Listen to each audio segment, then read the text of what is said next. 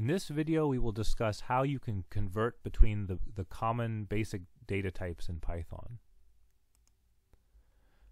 So similar data types work well together. So numeric data types, we can do algebraic operations on them. String data types, we can concatenate them together. But if we want to work between numeric data types and string data types, for example, they don't always work together. For example, I can't add the integer 10 to the string value 10. These are not compatible types.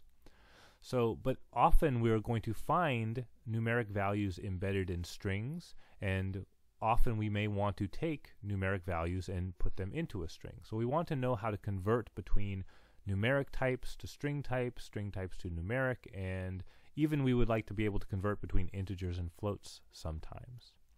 So there are three basic functions in Python that help us do this. There's the int function, the float function, and the string function. We'll look at a bunch of examples of how these work. So let's look at the int function first. The int function takes an argument, or takes a value passed into it and tries to convert it into an integer data type. So if I pass an integer value into the int function, well, we just get an integer back. Okay, nothing changes. If I pass a float value, 10.1 for example, into the int function, we will get only the whole number part of that float out. So we lose all decimal information. So we can convert a float to an int using the int function. Now if I pass a string value, here I have the string value 10. It's 10 with a pair of quotes around it. This is not a number, this is a string. If I pass a string value that contains an integer value inside it, an integer value in characters, then the int function will convert that into the integer value that it holds. So the string containing the characters 1, 0 is converted to the integer value 10. However, if I pass a string value that has a float value inside it, the int function cannot work through that. So you would get an error. Your program would crash and you'd get an error thrown. Likewise, if I pass a string value that just doesn't contain any parsable int inside it, we can't convert this kitten value to an int, so we get an error. But the int value can convert float and string values to ints. All right, let's look at the float function.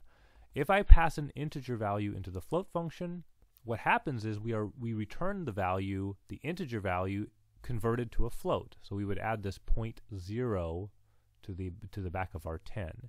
The 10 that was an integer data type would now be a float data type.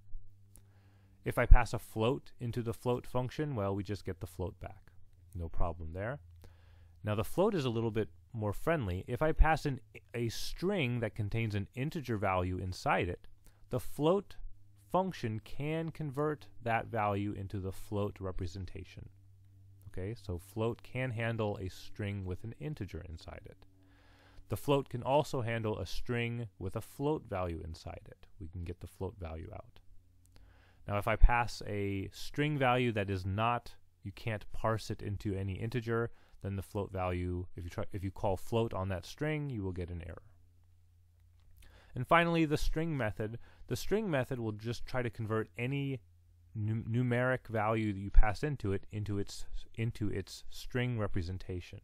So if I pass an integer 10 into the string function, I get the string value 10 out, 1, 0. If I pass the float value 10.1 into the string function returns the string containing the characters 1, 0.1. And if I pass a string value already into the string function, well, we just get the string function back. So each of these functions, if you pass their own type in, it just gives you that type back. But these are very useful functions to be competent in. We can use them in more ways than we can count when we're doing things like file processing, etc.